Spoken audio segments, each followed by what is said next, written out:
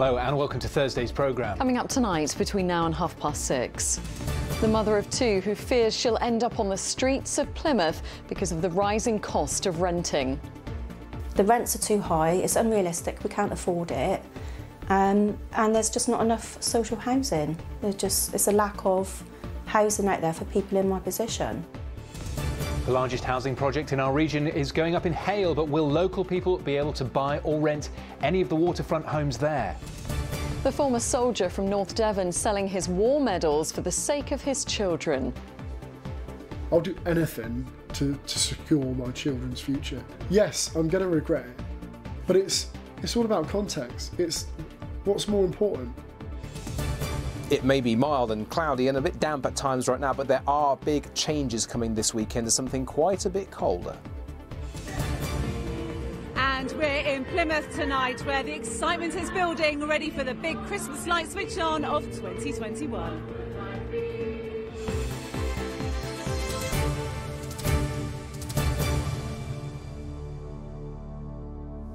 Good evening. There are fears thousands of people living in the southwest are facing homelessness because of a chronic lack of social housing and support. A damning new report by the charity Shelter has named Plymouth as among the worst affected areas in the country, with rising rent prices and a shortage of affordable homes, leaving many families struggling this winter. Our reporter Alex Wood has been to meet one family facing eviction from their home. Karen has lived in her privately rented house in Plymouth for the past 7 years. She's a mum of two who pays her rent on time every month. But now she and her children are facing eviction after their landlord decided to sell. I was given 4 months' notice to find somewhere else to live. The rents they're astronomical at the moment, so it's for me to find something similar to what I'm living in now is going to cost me anything from £200 to £500 a month extra. And I'm on a low income, so my rent here takes half of my wage, and it's just unrealistic. It's impossible to find private rented. Unfortunately, Karen's case isn't considered a priority. Not while she has a roof over her head. They won't take you into consideration until you've got the bailiffs knocking at your door. And that's daunting because I've always paid, my rent on time. This is through no fault of my own, and the thought of having a bailiff knock at the door and change the locks and taff you out on the street is really stressful. The sad reality is Karen's situation is not unique. In fact, there are more than 7,800 households on the social housing waiting list in Plymouth alone. Only 24 were built between 2019 and 2020. That's according to figures from Shelter. Now, what does all that mean? Well, quite frankly, there aren't enough social houses being built in the city, and it's vulnerable families like Karen's who are worst affected. Jack works for the housing charity Shelter. He says spiralling rent prices are forcing local people out of their areas. The need is increasingly severe, and it is starting to reach literally so many people in the city, especially after COVID, when we have seen people out of work and relying more and more on the state to help get them through that system. If the government really wants to level up communities like Plymouth, they need to invest in social housing. It's a strong message, but will it be heeded, and at what cost? Building houses takes time, but that's a luxury Karen and families just like hers simply cannot afford. Alex Wood, ITV News, Plymouth. Well, for more on what's being done to help people like Karen, here's an update from our political correspondent David Wood. The government has been very critical of the Shelter report and saying that the figures in it are misleading. A white paper, a plan, if you like, from the government that's out aims to build many more social homes and, in fact, build many more homes right across the country every year as part of a way out of the ongoing housing crisis. But a statement from the government's housing department says the government is delivering more social homes every year and reducing waiting lists for them. It's reduced them by more than 600,000. And actually, in the last decade, the statement goes on to say 8,600 affordable homes have been built in Devon alone, and that £12 billion has now been allocated to build yet more affordable homes over the next 5 years. For its part, a statement from Plymouth City Council says that it wants to work with housing providers to build more affordable homes, both for buying and for rent. The statement goes on to say Plymouth is not a social rent eligible area, which means there is less central funding available for housing developers to build new homes for social rent. Despite this, it says we have been proactive in helping to deliver 874 social rent homes in the last 10 years. In addition, there are 66 social rent homes currently under construction and 137 in the pipeline to be built in the next few years. There is, though, an acceptance, I think, from all political parties that housing and the crisis around it is a significant one and there needs to be a fix for it. It's something the government says that is central to its levelling up agenda, seeing opportunities spread right across the country, and to do that, that means more homes need to be built right across the country. Levelling up will be one of the topics of conversation in tonight's West Country debate, so do join me for that after news at 10. David Wood there.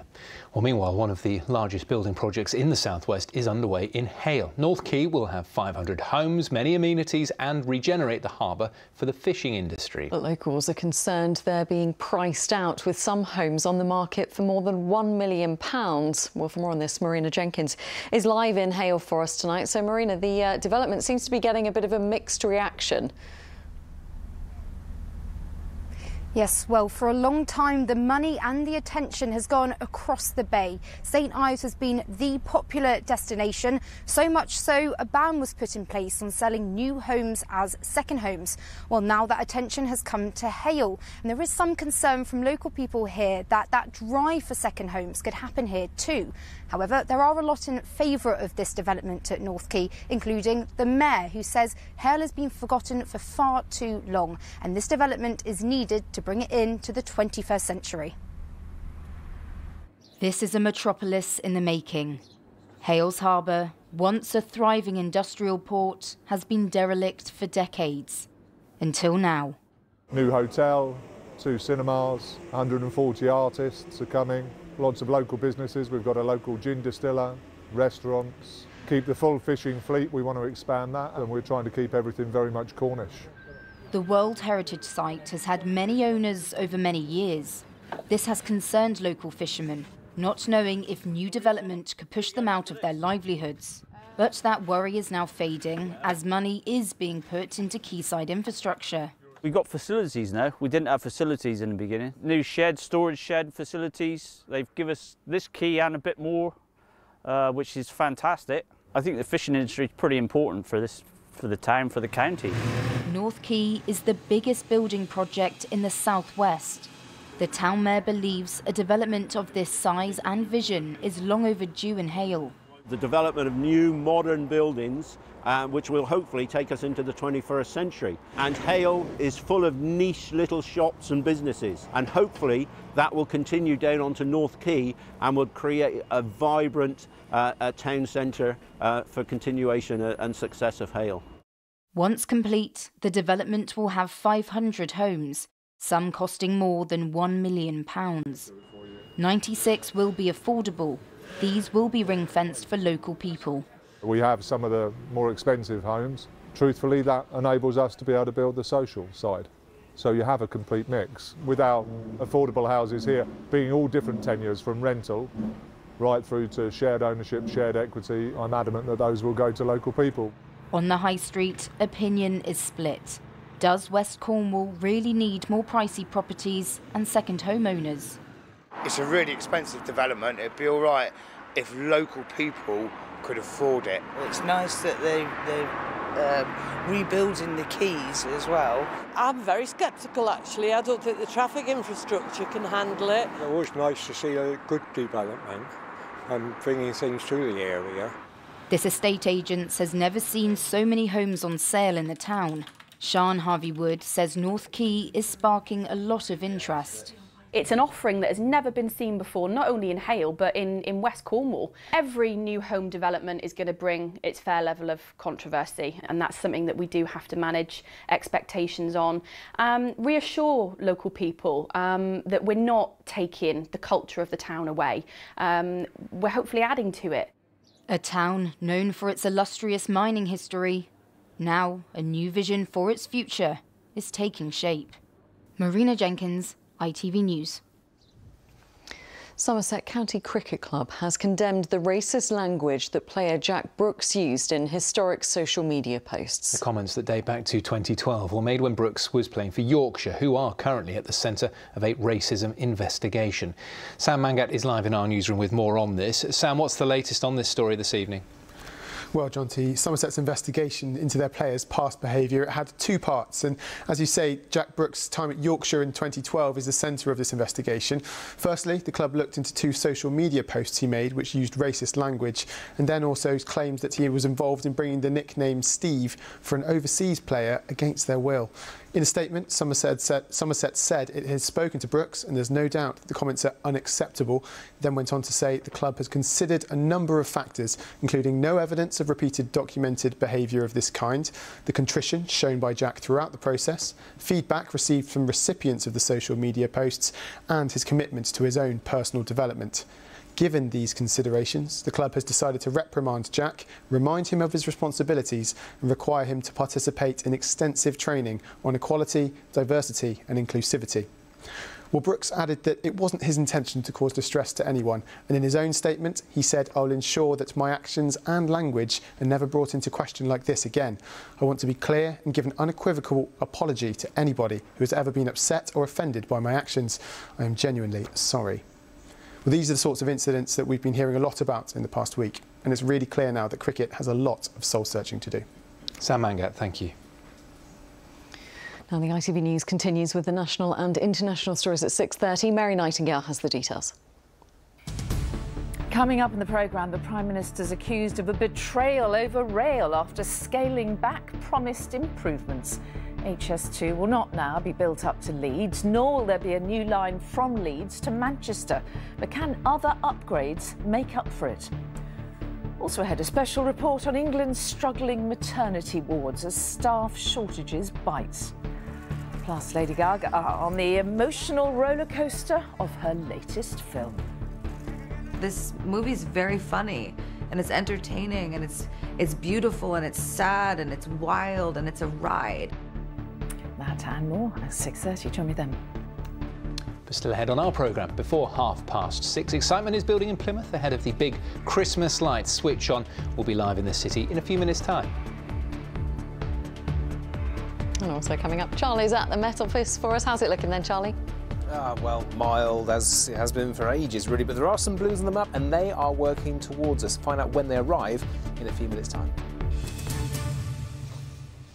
But first, one of the most decorated soldiers of the modern era is to auction off his medals to pay for his children's future. Sergeant Major John Thomas, a Royal Marine Commando who lives in Barnstaple, has fought enemy forces in Afghanistan and Iraq and has been repeatedly recognised for his bravery in combat and for saving the lives of his comrades. Bob Cruz went to meet him.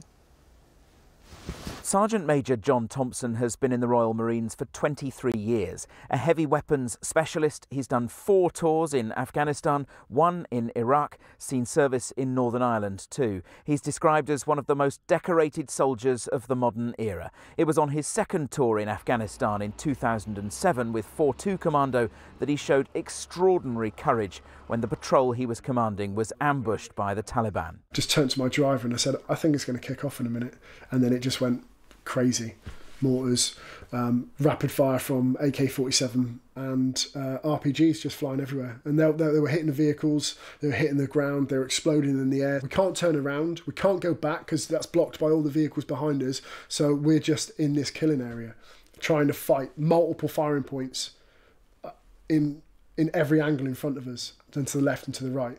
It's a really charged environment. I don't know why I'm not dead. He was awarded the Conspicuous Gallantry Cross for his actions in that battle, the second highest honour after the Victoria Cross. But he's now selling all 7 of his medals. As a single parent coming out of the armed forces next month, he needs to try to raise money to give his children opportunities and a home for the future. I'll do anything to secure my children's future.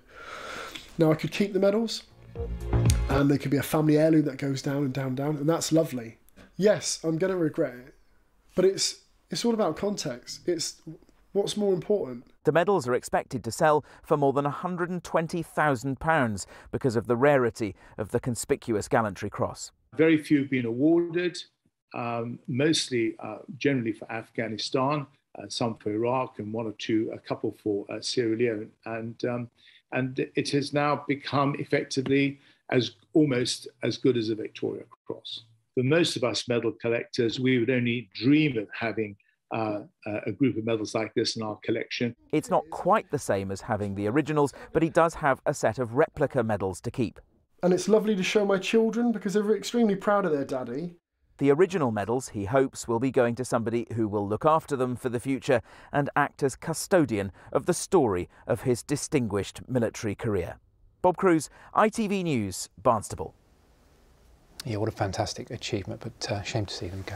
Now, it is claimed years of underfunding and a pandemic have taken their toll on our social care system. The current government says it's investing £5.4 billion over 3 years. But is it enough to fix a system many believe is broken? Well, ITV's Tonight programme is investigating. Sarah Colley reports. Whether it's supplied by councils or independent providers, for the workers who deliver care, it is a demanding job. It's 6:25 in the morning and I'm just about to set off to go to work. I have 29 calls to complete today by 10 o'clock tonight. Courtney is on a run of 5 days of 15-hour shifts. Morning and lunch was quite hectic this morning. Due to staff sickness, I had to do a couple of calls of my own. Around 1 million people need publicly funded social care in a care home or their own home. In October, the Care Quality Commission said we'd see a tsunami of unmet need because of staff shortages. The government's Made with Care campaign aims to fill 100,000 job vacancies. Currently we have 25 staff, we have 6 vacancies, we are all working flat out. Across the UK, 44% of people in care homes pay the full cost of care themselves. Jimmy from Yeovil was one of them. We were paying £1,400 a week for my dad's care. At one point they suggested we needed one-to-one care, and that was going to be an extra £12,000 a month. It meant the family had to make the difficult decision to sell his home to fund his care. Sadly, Jimmy passed away in February, just a few months after the family home was sold. I think my dad would just be turning over in his grave if he knew. From October next year, government reforms mean no one will have to pay any more than £86,000 in their lifetime towards the cost of their care. But there's a caveat to the new reforms. The cap on care costs only will cover personal care costs, so the very basics of living, getting up, getting dressed, eating, going to the toilet. It wouldn't cover wider social care services, so help going shopping or help with going on public transport, for example. Government reforms paid for by our national insurance are expected to raise £36 billion, with over £5 billion going to social care in England. But some say it doesn't go far enough. Billions of pounds to bring the pay structures up to make it a worthwhile career where people really want to stay and really want to develop. Courtney has just finished her last shift of the week. It really does take it out of you, but the most rewarding thing is knowing that everyone's been seen to and looked after the way they should be. It's likely we'll all rely on the work of carers at some point in our lives, and it's hoped the new reforms will improve things. But the worry is that it could be too little, too late. Sarah Colley, ITV News. That programme is on at 7:30 this evening. Quick bit of sport for you, because Exeter City manager Matt Taylor has said an honest mistake is the reason his team will have to replay their FA Cup tie against Bradford City. The Grecians won Tuesday's game 3-0 in extra time, but used a 6th substitute, with cup rules only allowing 5. The replay is going to take place on the 30th of November at St James Park. Now, around 14 million people in the UK are disabled, and many say they continue to encounter harmful stereotypes and barriers to accessibility. Well, today is the start of UK Disability History Month, which aims to celebrate the lives of disabled people and make sure that they are treated equally in all areas of life. Catherine Walker has this report. Challenging stereotypes can be frustrating for Scarlett in Exeter. She lives with severe chronic pain and often comes across outdated and offensive attitudes towards disability. Being a young person with a disability and being told I don't look disabled because I'm too young to have a disability is probably the most frustrating thing that I do come across.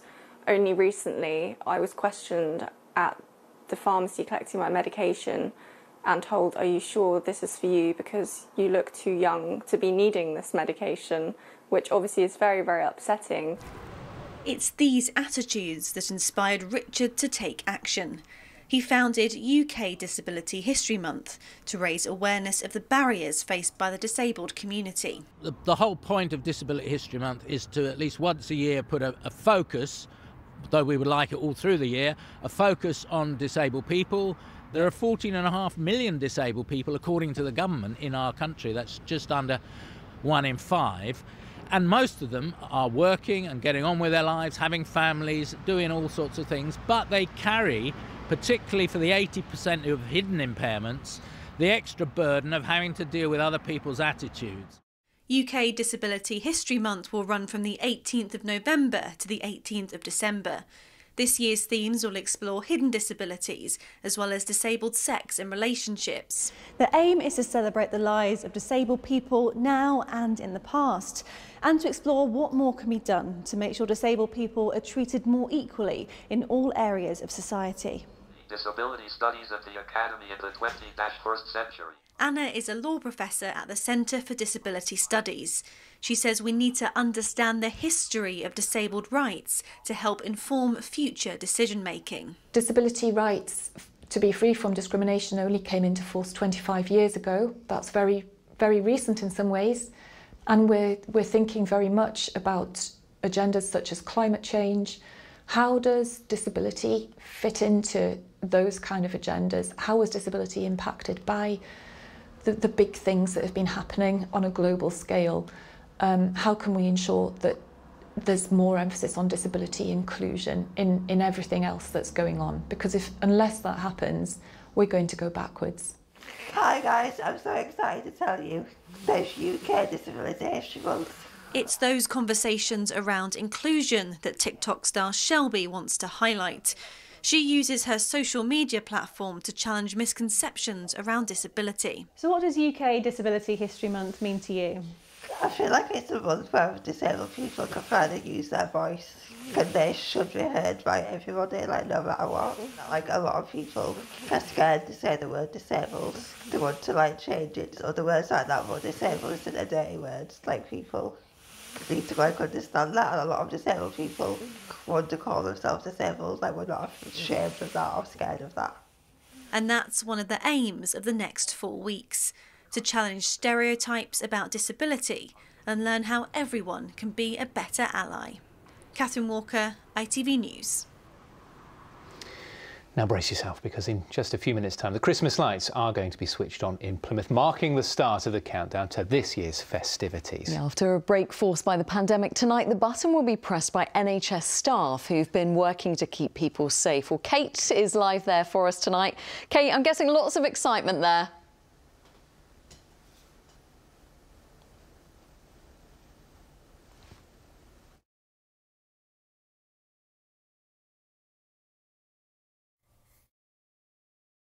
brilliant. They're very excited because we are just moments away from those lights being switched on. Sparkly new lights, in fact. But it's actually this year they've been switched on by some people that are rather special. People I think we're very thankful for this year.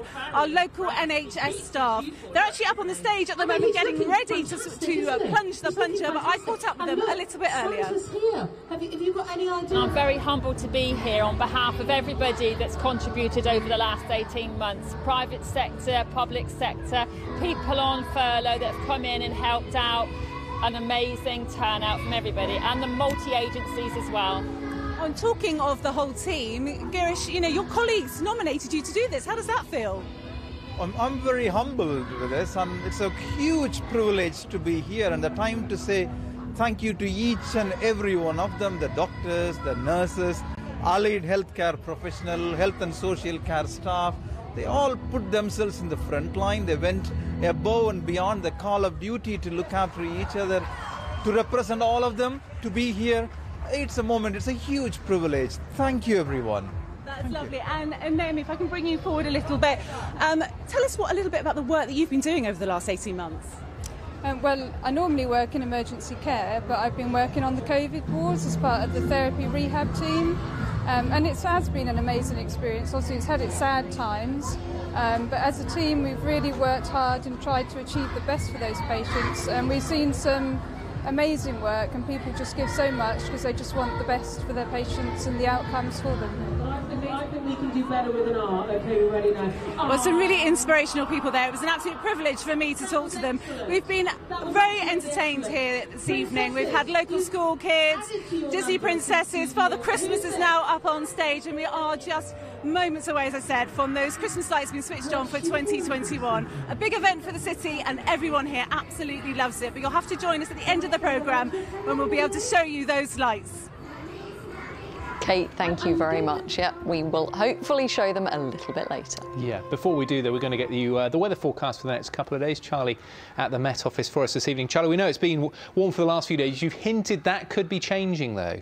Yeah, I think it's only a couple of days away. Today, though, Merrifield in Somerset got up to 14 Celsius once again. And until we get rid of this high pressure, the mild air you can see wrapped up in it and those light winds, nothing much will change. But on Sunday, this cold front starts to sweep through. It pushes that high pressure away and it allows some colder air to flood in from the north. But temperature's only going to drop down to, well, probably average really for the time of year. But relative to how it has felt, 9 Celsius and a bit of a breeze from the north will feel pretty chilly.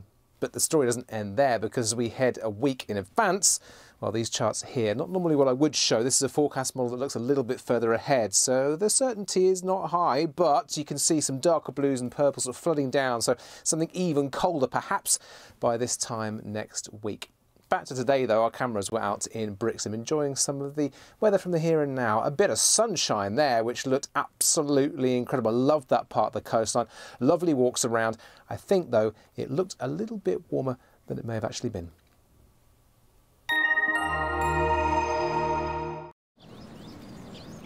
Feels like home, whatever the weather. Valent Boilers and Heat Pumps sponsors ITV West Country Weather. Well, as we head towards the weekend, the weather will stay pretty quiet, really. Not huge amounts of sunshine, but it should stay mostly dry and, yeah, pretty mild for the time being. But those changes to something colder occurring during the course of this weekend. But for now, high pressure is still with us. That's why the weather's quiet, that's why the winds are light, but it's also why it's quite mild. A lot of warmer air just sort of rotating around that. But once this cold front starts to work through during the course of Sunday, that's when we start to tap into these northerly winds. So, yeah, some breezier conditions and some colder air. But not the case for this evening. It's still pretty dry out there. There's a lot of cloud around. There'll be some hill fog, I think, across the moors, and perhaps the occasional spit and spot of patchy light rain where that cloud stays thick enough overnight. Mild as well. Temperatures down to 10 or 11 Celsius, so a bit milder than it was last night. And then Friday's sort of a repeat performance of today's weather in many respects. It'll be pretty dry. There'll be a lot of cloud around. I think some of that low cloud and hill fog will lift, and there'll be a couple of breaks developing, some sunshine in the afternoon. A few of us will still have a little bit of patchy light rain, perhaps more likely along the northern coastline, I would have thought. Temperatures again, though, happily up to around 13 or 14 Celsius. Some pretty quiet seas as well. High tide at St Mary's, 4:15 in the morning and just after 4:30 in the afternoon. And then the weekend, well, stays pretty cloudy. On Saturday, not huge amounts of sunshine, maybe a little bit of dampness around.